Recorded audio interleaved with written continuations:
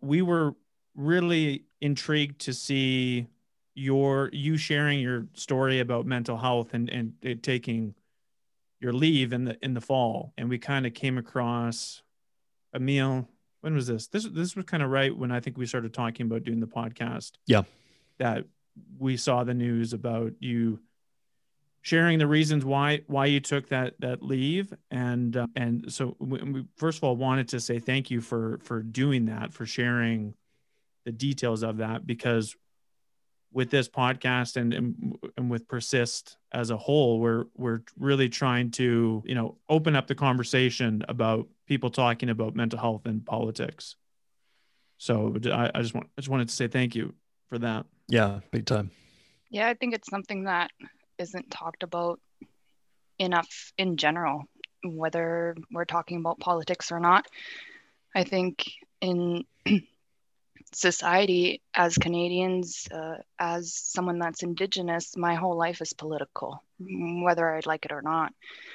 As soon as I'm born, many of my aspects are driven by external forces. Many influences come from outside of the community and directly influence our community. But even when we're talking about mental health and in what way that works for us, it's going to look completely different for Dale, for Emile, and for Mumilaaq. What mental health, what it looks like in a good way for you can look totally different for me. And even in that, we need to be willing to have an open conversation of not just sitting on one-on-one and viewing that as saying sitting down with the therapist or a counselor, but viewing it also as ensuring people have sick leave, ensuring people can take time off, ensuring people have childcare, ensuring that there are things a part of life that people shouldn't be stressed about. People shouldn't have to be worried about choosing between starting a career and starting a family. People should be able to do these things simultaneously. People shouldn't have to be in major debt because they decide to go to post-secondary because they want to contribute in whatever way, shape, or form to society. So I think even in all the ways that we talk about even just mental health, I think it's something that we need to pull much farther back and be a lot more willing to talk about the big picture items, which in reality means individuals in day-to-day life. How is your mental health right now? How are you doing? Much better than oh my goodness, I look back at even before, from campaign to being elected to what it means for anyone, regardless of age or background, to be elected into a member of parliament position, regardless of whether or not they wanted to do that in their lifetime. And just all the things that, as always in my life, happen pretty quickly and at usually a pretty intense pace. And I find in a lot of ways I've always been ahead of my time or in a different way of thinking than a lot of people around me, in terms of being able to take a step back and look at things from a more holistic, more humanized way. And also being able to take a step back and say, what is the actual problem? And looking at the why, not the what.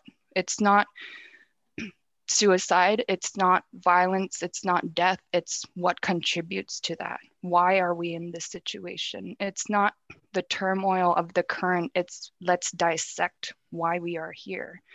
And a lot of that goes to a lack of basic human rights, where we often see turmoil and violence is where we see people fighting for keeping a roof over their head, making sure that they can feed themselves and those that they love, those that they need to take care of. Where we see turmoil is where we see a lack of quality of life, a lack of basic human rights, a lack of opportunity to even be able to, have whatever job you might want. Be able to, again, going back to that, if you're looking at being able to start a family or going to work, being able to have opportunity is something that everybody should have access to. And in that opportunity, it's mental health, availability to have resources that help yourself in whatever way is fit for you.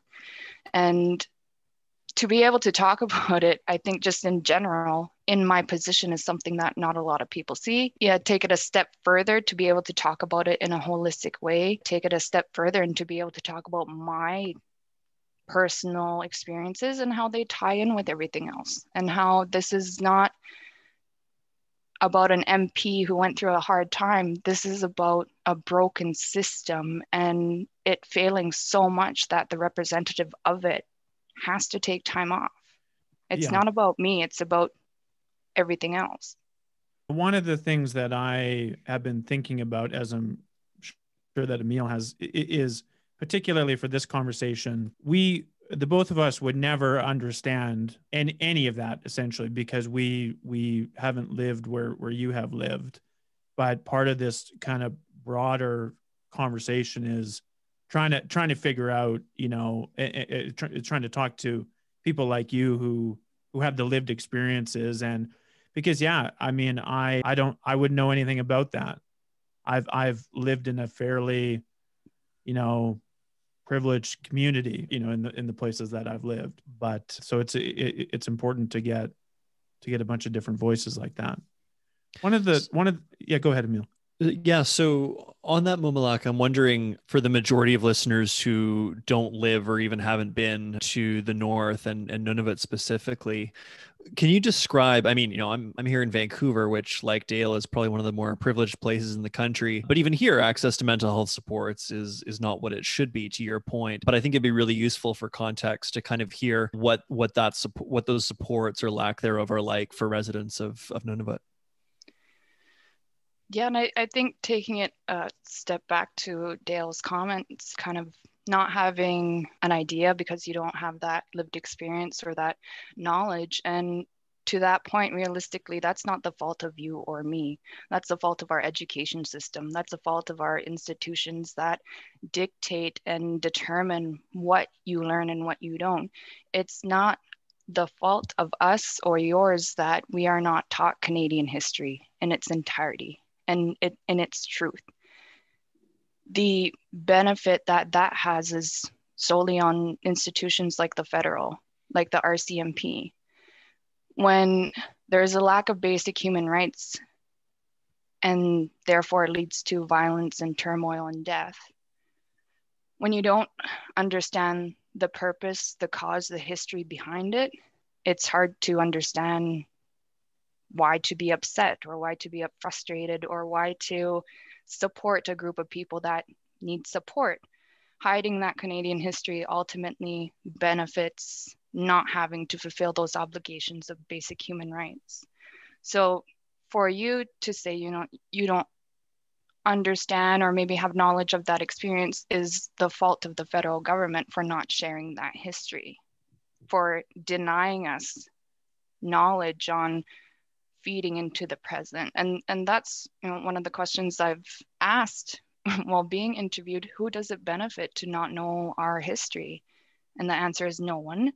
That's a lie. It completely benefits the federal institution, because if you don't understand why I'm upset about not having basic human rights and that we should have basic human rights, then we just get to keep screaming into a void like we have been for the last 20 years, because the only people really listening is the federal government, and we know they're not upholding their obligation. So, we are then faced with the burden of sharing our experience, our history, and being turned to and looked at as the voice for that, when really the turmoil and the colonial history behind it is not the fault of ours. And now we're faced with an immense amount of lack of basic human rights, lack of mental health services, and now we need to turn and share our stories on this front to help get people as frustrated, to help find our support, help find our allies, because institutions like the federal government is not sharing the true history.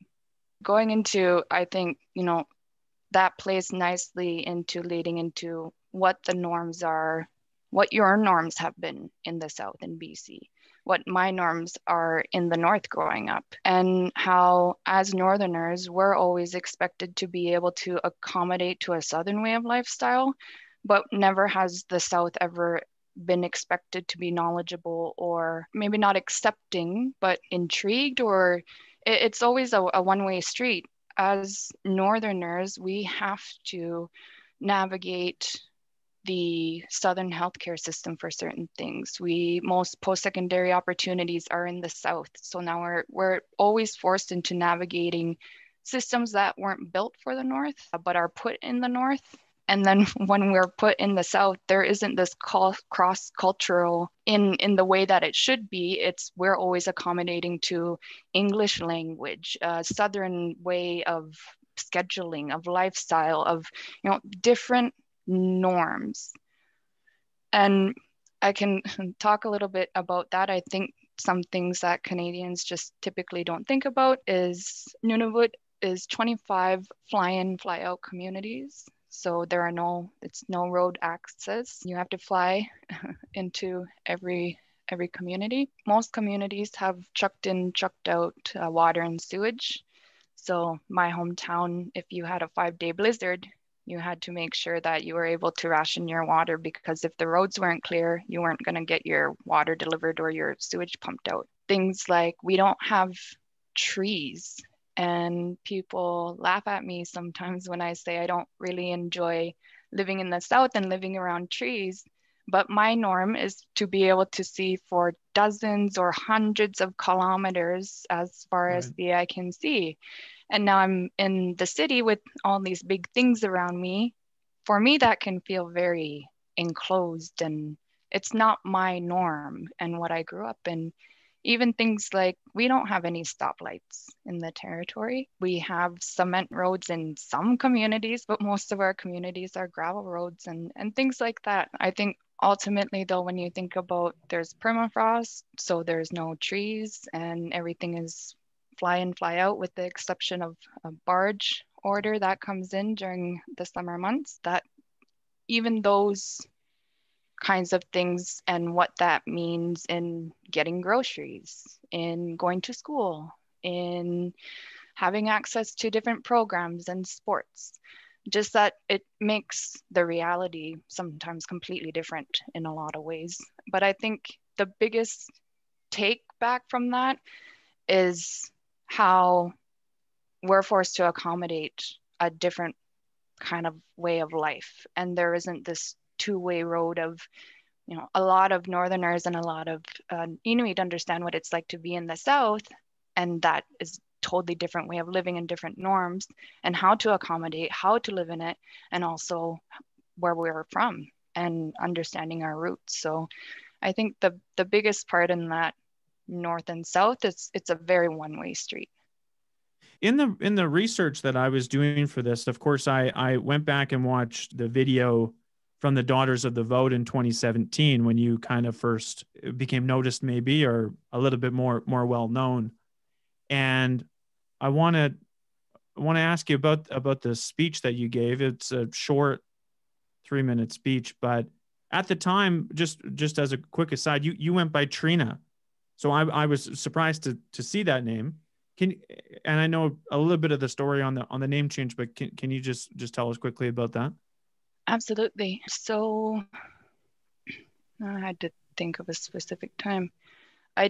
My first name, my legal name is Trina. My English name is Trina. And that's what I was raised as. Everybody in my hometown knows me by Trina.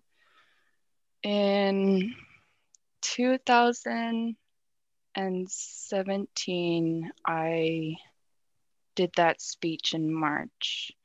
That led me to quite a few opportunities. I got to work with Susan Abdulkak for about 6 weeks that summer, the first Enoch Juno Award winner.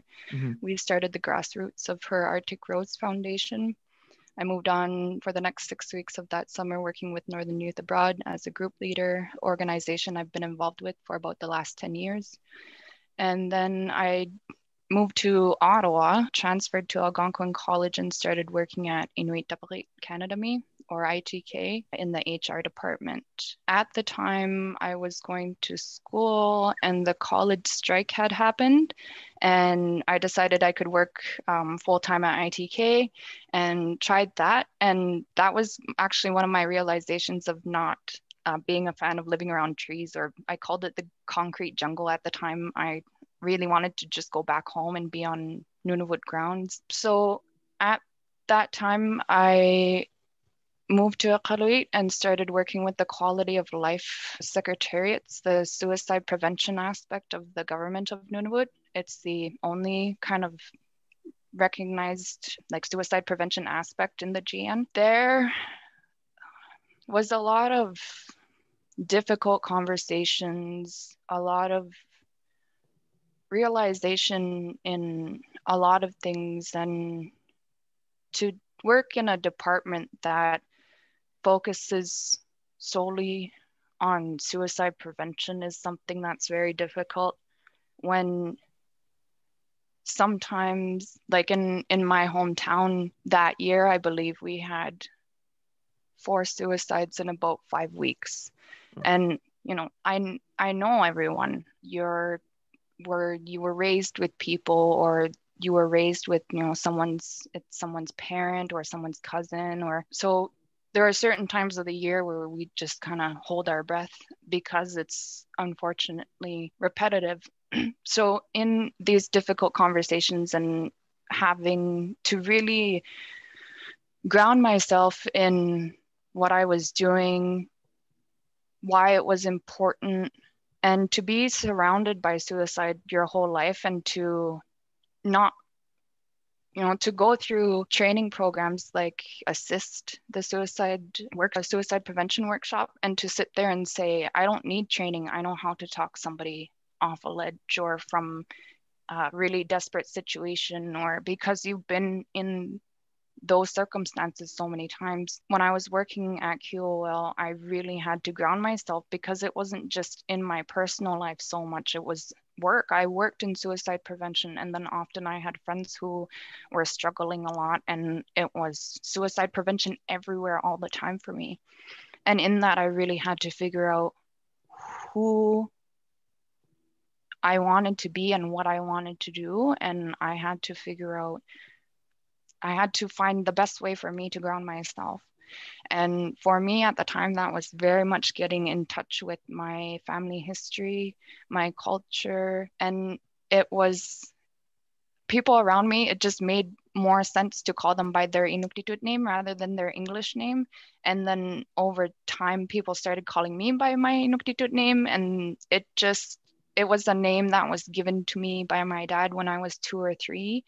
And it just made more and more sense in my brain that I was creating this person I was meant to become. And for me, that was going by my Inuktitut name rather than the English name. So I still had Mumilaaq from when I was a kid and had been called that by certain people. And, you know, it's my Inuktitut name. It always has been since I was very young. It was time for me to recognize myself in the way that made sense. And for me, that was being Mumilaaq and really taking hold of my future and saying, yeah, I'm going to help Inuit to the best of my ability, and I'm going to do it with this name. Right? That was part of it. Yeah. Thank you. When you gave the speech at the Daughters of the Vote, and as I said, it's 3 minutes, and I watched it shortly before we started, and I kind of regret watching it so close to when we talked, because it's tough to watch. It's tough to listen to the story, to the topic that you're sharing. But again, it's so important. Did you ever consider talking, you know, I guess it would have been the equivalent of a member statement or, you know, something like that in the House of Commons, but did you ever consider that speech being about anything besides the suicide crisis? Or did you just know that that's what it was going to be about? How could I talk about anything other than that? That was the topic I chose because it affects us so much, but it wasn't the purpose of my speech. I gotcha. My purpose was, where are the leaders? Where are all the white people that are making all these decisions for us? Where's the PM? Where's the minister? Where are leaders with power and ability to make change? Where are non-Indigenous allies? It was a call out to everyone that's not Inuk. Right. Because we're facing things that are so horrendous that we are the leader in a suicide crisis. So Mumilaaq, I'm assuming, and tell me if I'm wrong, I'm assuming that the mental health and other health challenges that you saw in your community and in Nunavut were part of the reason that you decided to step up and run for office. I'm wondering at what point after becoming a candidate, you started to kind of wrap your head around or realize the mental health impacts that the role of a candidate and an elected official could have on you personally and kind of your journey through that realization. October 2020. Yeah. I didn't have time to think, or I didn't give myself time to think or breathe. The very end of August, I was approached by NDP's EDA in Nunavut asking if I'd be interested in running. So it was about maybe 2 weeks, about a week before the writ job when I actually said, okay, I'm going to run for MP. If you asked me in July of 2019, I would have laughed in your face and said, yeah, right, I'm never touching politics. So when I was approached, it was, okay, let me get this straight. You're asking if I'm interested in running for member of parliament for the New Democrat Party here in the territory in like a week and a bit.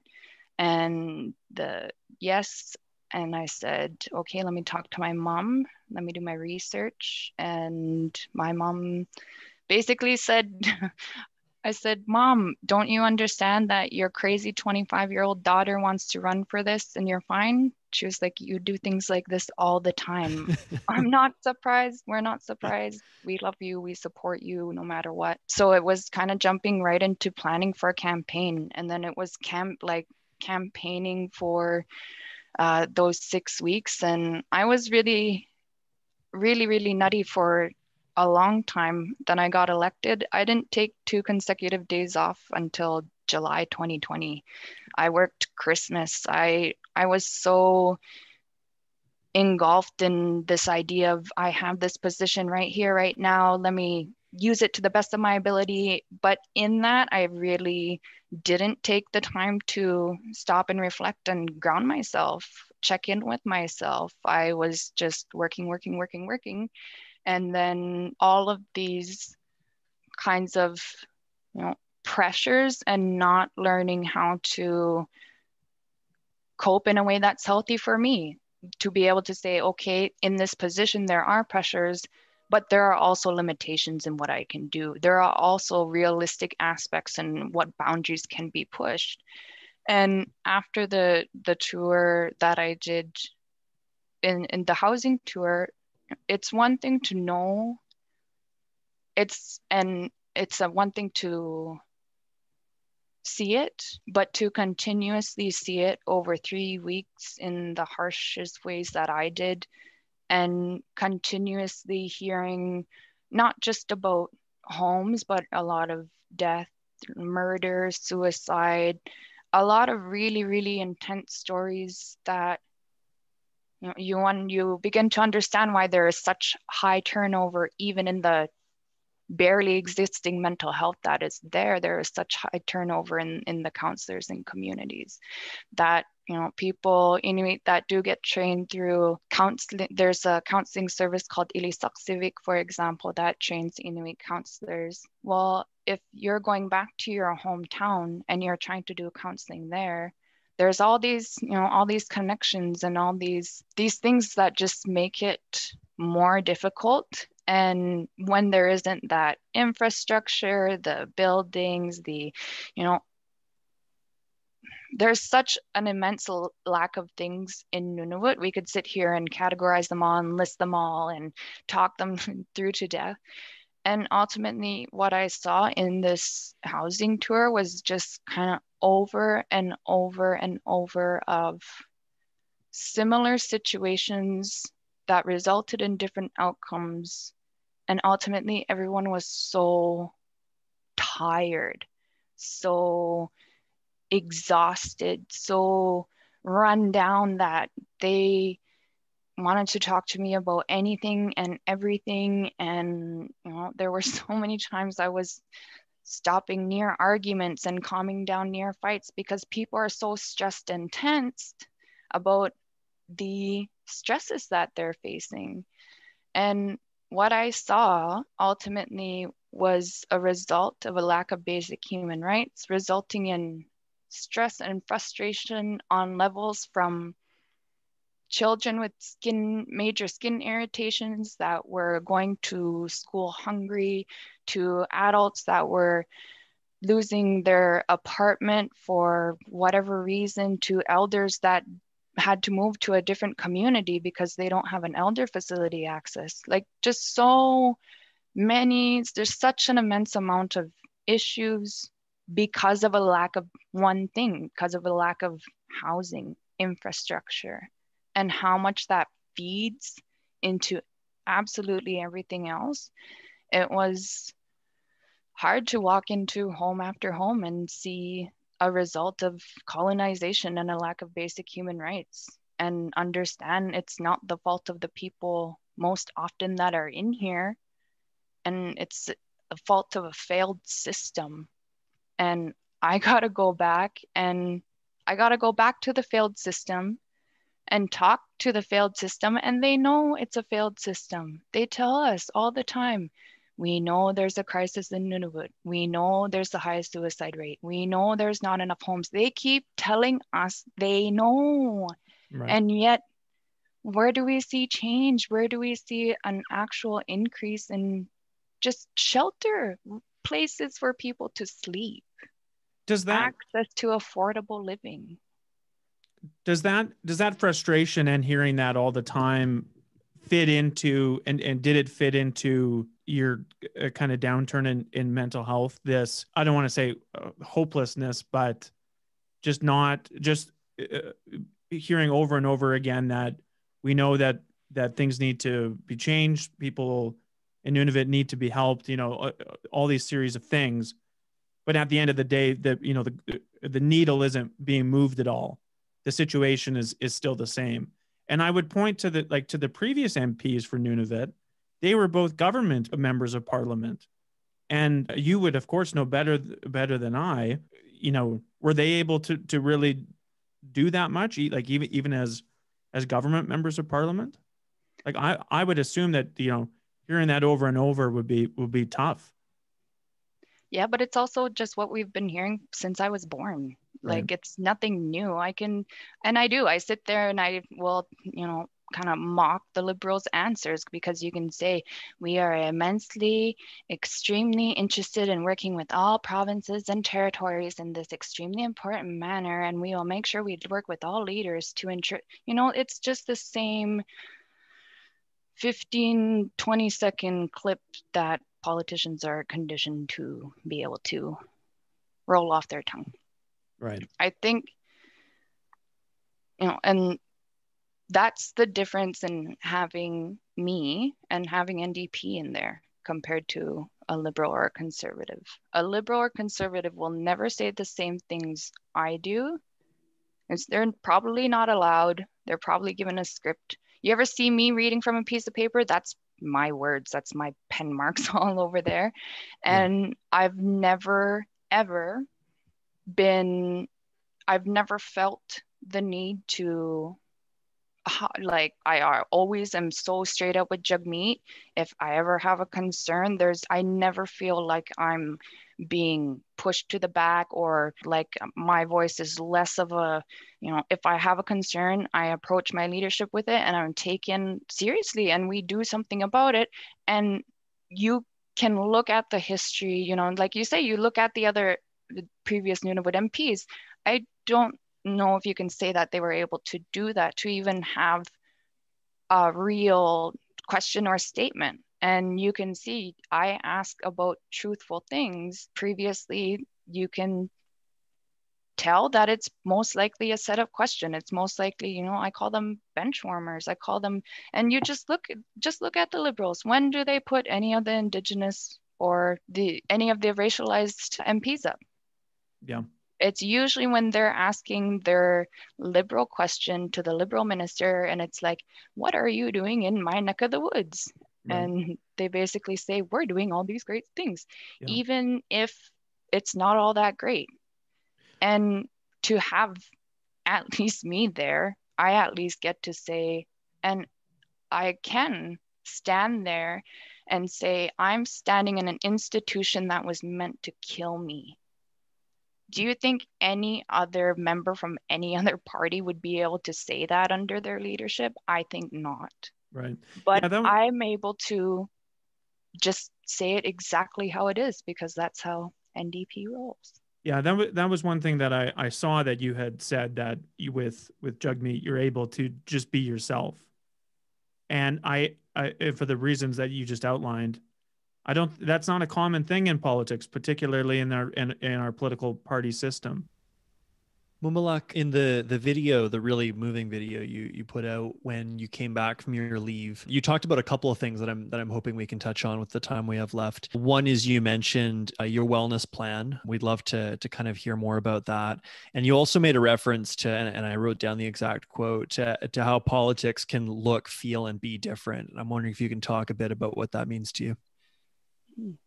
I always have my few little sayings. One's always stay tuned, stay with me, stay updated, and politics can look, feel, and be different.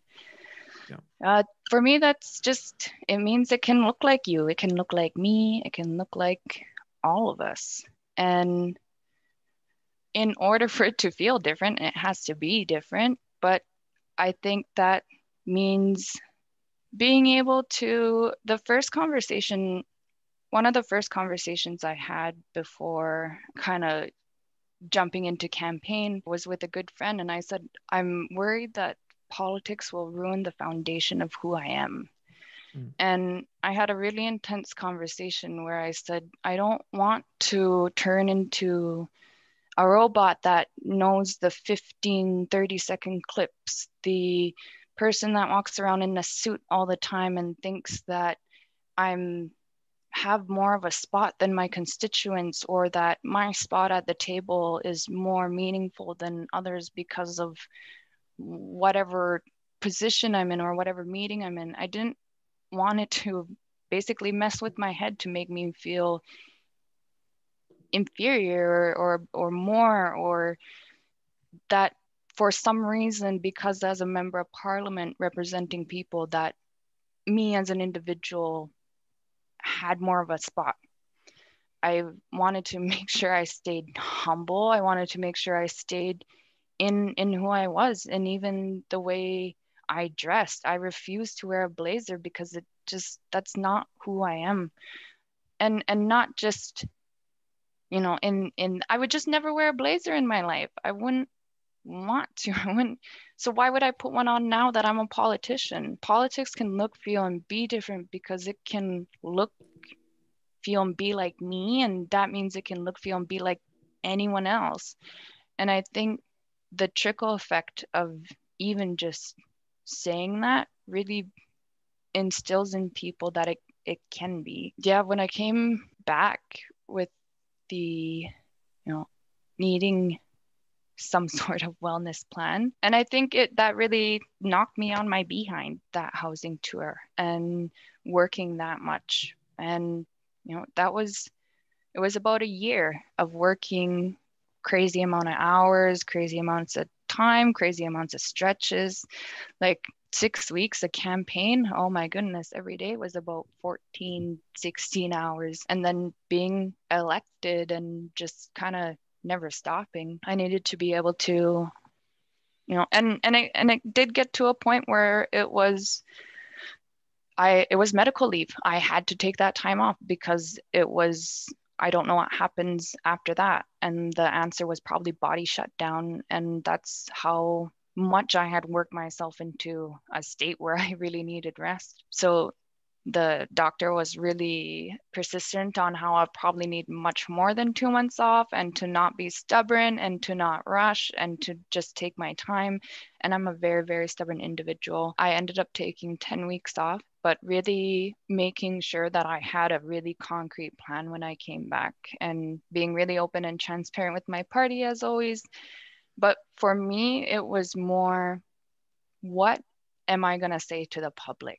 That was what freaked me out the most. I could deal with everything else, and I did develop and still have kind of my wellness plan. I have trauma informed counseling twice a week with a counselor that I used to have from when I worked with the Quality of Life Secretariat in suicide prevention. I had a gradual back to work, so I only worked a certain amount of time for the first few weeks. We had a steady HR plan because of my specific barriers with my constituency office. It's been really hard to hire staff, and my party has been trying to work really hard with the Board of Internal Economy to get that changed. So there are all these kinds of things that happen through the party.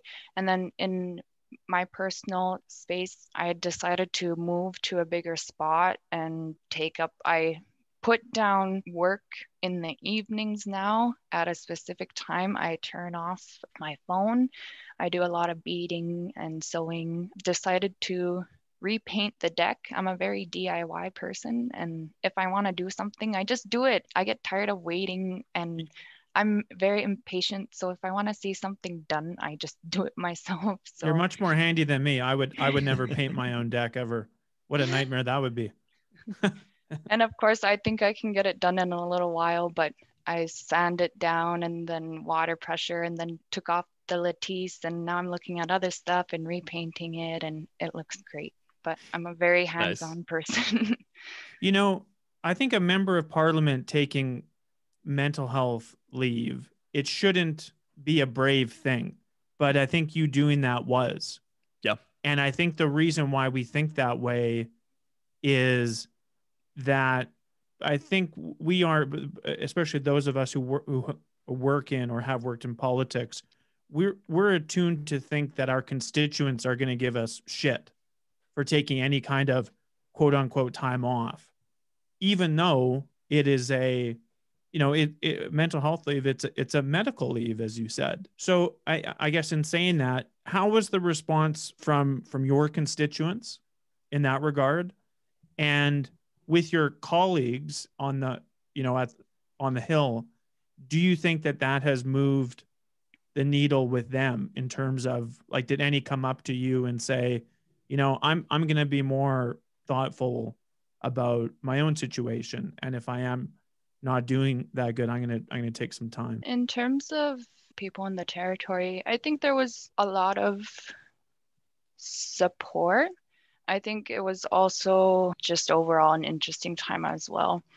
The way it's kind of viewed in the territory, for whatever reason, is kind of the premier, the Nunavut Dungavik Incorporated president, and then the member of parliament. For whatever reason, those other two decision makers are viewed in a lot of people's minds as equivalent to the member of parliament. So when I went on that housing tour, a lot of people thought that I could give them a new home instantly, right, even though my job is advocating in Ottawa at the federal level. I have as a member of parliament, I have zero money decision-making power, absolutely none. For whatever reason in the territory, it's been kind of always viewed as the MP having some sort of intense decision-making power, even though that's never been the situation. So we had a couple interesting instances where Nunatsiaq News came out and said, what's Nunavut's plan while the MP's off work? That got people a little bit riled up. But then there was a second article which really painted a picture of my office wasn't answering anything, and that wasn't true. It really painted a picture of us not being engaging with Nunavut, which wasn't true. And it was right at the time of Christmas break, which no MPs were working anyways. But it really almost started the conversation of, if she's not in there, why should we keep her in there? And then, Chris or New Year's comes around and things kind of get a little bit quieter, but there was definitely a point of time where people were not happy, which is really interesting in itself because, up until that point, I'd spoken in the House at least 5 times, whereas, there are still members who in October of 2020, they're standing up and saying, this is my first time speaking in the House. So I'd already spoke on Hansard probably more than, the previous Nunavut MPs had. I'd just done the housing tour. Jagmeet was up the first few weeks after being elected. I'd already traveled back and forth through the territory a lot. So I'd already been a lot more visible than the previous members were, had already probably spoke more in the House, had been more engaged with constituents. So it also kind of just is set up for my experience. So if I'm going, and then all of a sudden I'm stopping, well then, oh no, what's wrong? What changed? Maybe we should get somebody else in there, without taking consideration into all the things that I may have already done up until that point compared to previous members. So I think people aren't necessarily as aware in the North as they may be in the South of how even like party system in Nunavut, typically people are more going to vote more so on the individual, not necessarily party affiliation, but who that individual is with that party. It's not so much, oh, I'm going to vote for conservatives, NDPs, or liberals no matter what. Although, of course, that does happen, but more often it's people look at the individual rather than the party. Right. Are you optimistic that with more young people like you getting into politics and getting elected, like one of the things that I think that we have found talking with people is that this conversation about mental health, it is generational. And of course, older people are, I think, starting to talk about it more. But are you optimistic that as more, younger people like you get into politics, that this conversation is going to expand more and we'll be more attuned to how to improve mental health in particular? I think there's room for all different kinds of people. I think, though, if it's done in a meaningful way, often what we see is an idea of including youth, but whether or not we actually do it is something that's different. I've been involved with a program called Northern Youth Abroad since 2010. It's a program that brings youth from Nunavut and NWT down south for work and volunteer experience. And they have 3 phases of the program. One, you do a work placement here in Canada, another one you do internationally, and then the third is kind of like a mini college course, if you will. But it's all based off goal setting, on healthy coping skills, on being able to develop abilities and skills that, I guess, life skills in a way that's not approached as often. People, when they work with Northern youth or Indigenous youth, they very much have a savior mentality. Oh, we need to help. We need to be there for these poor people. And that's not at all what this program just provides. The opportunity and a helping, guiding hand, if you will, the approach, and I absolutely love the program. But when you work with youth, there's, I think, a certain level of engagement you need to have, and you need to also allow responsibility, and you need to give it to them willingly, and you need to also tell them that they can do it, and they can come up with the solutions, and give them the space to do that, and really give them the space to do it. I think that adults aren't good at engaging youth, aren't good at listening, are really, really bad at listening is probably, I think, one of the biggest issues. So yes, the more we see youth involved in meaningful positions where their voices can be heard, because I'm a member of parliament, my voice is just as much as another member of parliament. I can sit in a meeting, with Jagmeet, and we're colleagues. Whereas, if I was a youth, maybe working in an office on the Hill, I'm not going to have the same credibility as viewed as a member of parliament. So yes, having youth involved more and more in politics, but involved in decision-making spots, not in spots that doesn't provide responsibility or provide opportunity to make decisions in ways that are meaningful, are engaging, they're making decisions for themselves and us, they're gaining that responsibility. I think that's how we'll see change, as long as we see it at those levels. Right. Do do you plan to run again in the next election? I know that you were asked this a little while ago, and your decision was kind of up in the air still. Are you going to run? Yes, I do. Great. These happy guys to not hear giving that. me enough time. I need more time. Yeah. Well, I'm happy to hear that, because yeah, I think your voice is important. Mumilaaq, you've been so generous with your time, and just want to thank you again for sharing your story with us, and more broadly as well. It's such an important one. Maybe I'll just ask this: you in your Daughters of the Vote speech, you asked that question around where are our allies. Is there anything that folks that are listening to this can do or read or listen to better understand what people in Nunavut are up against, and how they can play a role in making things better? So I would suggest the QTC, or the Qikitani Truth Commission. It's kind of like the Truth and Reconciliation Commission report, except it's specific to the Baffin region. In 2010, the Makavik Corporation in Nunavut called on the federal government to investigate into the dog slaughters. RCMP went to go investigate RCMP, and as you would suspect, nothing was found.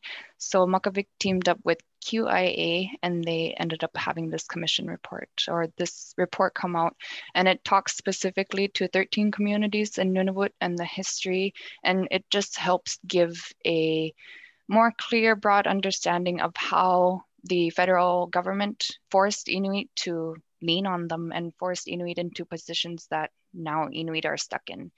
It also does a really good job at sharing the stories and has interviews from elders that are translated, and just really gives a good piece of insight to what that history looked like in those communities. Of course, always following my pages, and my favorite, staying tuned, stay with me, stay updated. And then we do have our housing petition that's up. We have a number of things that will be coming out here over the next few weeks.